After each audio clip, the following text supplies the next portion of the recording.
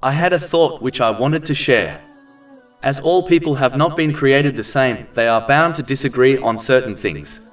In matters related to religion and those which differentiate between lawful and unlawful things, a Muslim must remain steadfast on the obedience of Allah, the Exalted, irrespective of who challenges or disagrees with them. But in matters where the choice is between two lawful worldly options, a Muslim is entitled to offer their opinion to others when they are requested to. But they should not waste their time nor stress if others disagree with their opinion. When one holds onto these disagreements over time, they can cause enmity to build up between people, which can lead to fractured and broken relationships. This can even result in the sin of severing ties with people. So in cases like this, it is important for Muslims to let things go and not harbor a negative feeling towards someone who disagrees with their opinion and choice. They should instead push themselves to agree to disagree and move on from the situation without any ill feelings.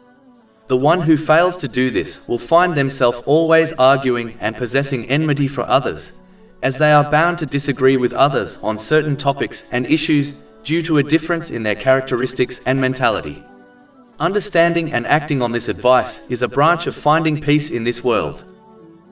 Over 400 free ebooks, audiobooks, infographics, podcasts and blogs available on our website, www.shaykhpod.com.